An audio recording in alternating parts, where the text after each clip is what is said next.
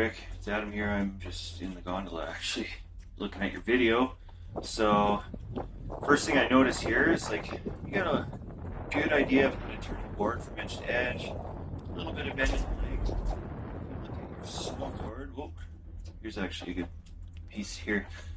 I know it's the start of the turn, but your edge stays pretty flat throughout the turn. So just trying to flex down into your turns a little more and move those ankles so the board actually tips up on edge.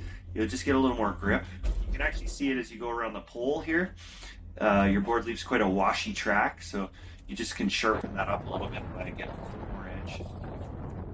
Let's see here, little wash. There it is, big wash. Another little bit of a wash there, so yeah, just by flexing down onto that edge a little more, it'll start to bite for you. All right, good luck out there. Thanks.